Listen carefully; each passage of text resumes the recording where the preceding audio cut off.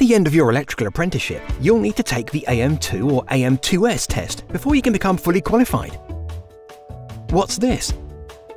Think of it as similar to a driving test. You spend weeks or months learning how to drive, then the driving test is where you put everything into practice and you're marked against strict criteria. The AM2 and AM2S are just like this. It's an in-depth assessment where you have to carry out specific tasks to show what you've learned during your apprenticeship.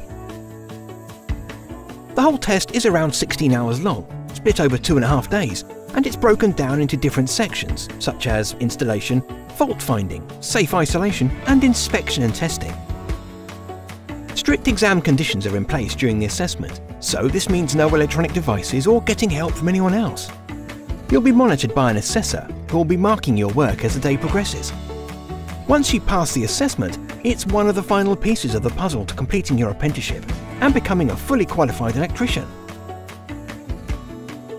Your training provider will tell you which assessment you'll be taking, the AM2 or the AM2S. This simply depends on which type of apprenticeship or training program you're following.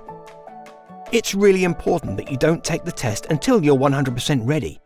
You can use our self-assessment checklist to work through everything you need to do. Use it during the last few months of your apprenticeship. Talk to your employer and training provider and make sure you're comfortable with all areas of the test so you're fully prepared before booking. The NET website gives you much more information on the AM2 and AM2S and each section in detail, the checklists, how to best prepare and what happens during the assessment. Visit netservices.org.uk to find out more.